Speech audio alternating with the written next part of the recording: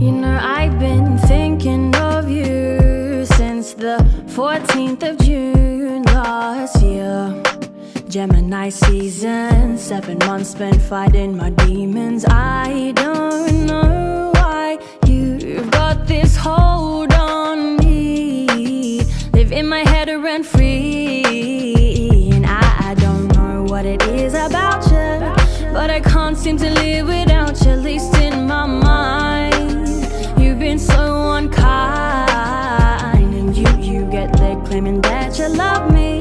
Next day you can't even bear to trust me. How you think that feels? We on a roulette wheel.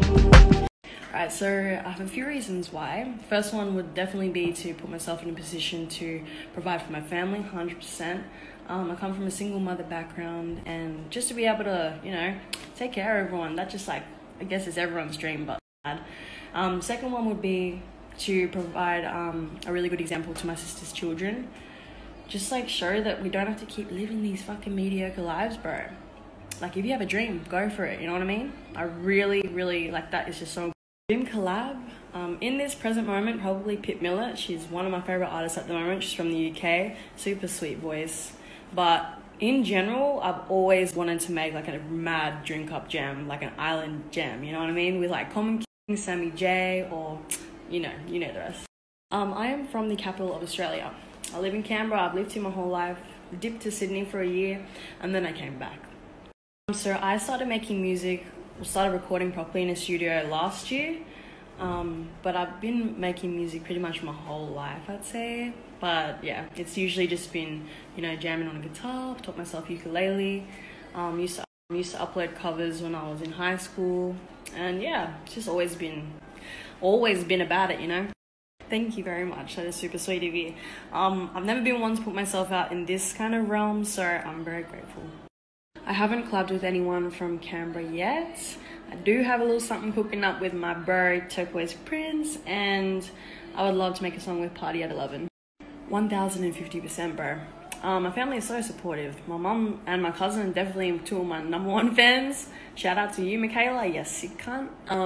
But yeah, super supportive.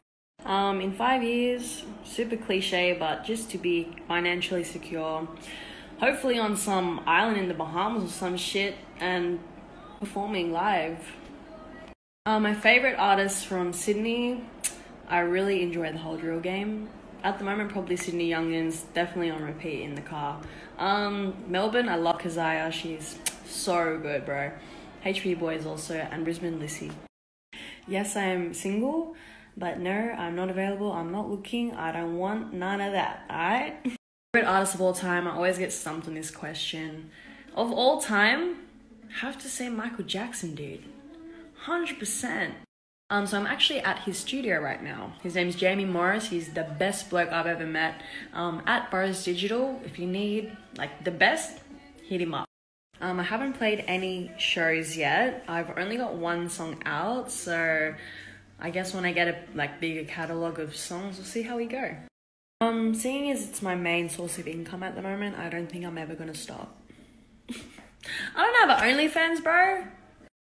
Besides music, one of my main passions is like spirituality and mental health and all that kind of stuff.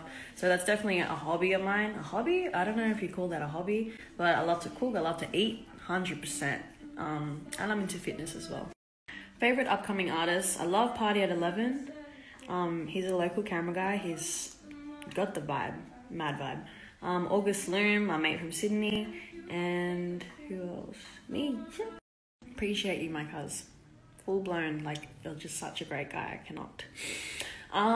Where I learned to sing, I don't know, in the shower.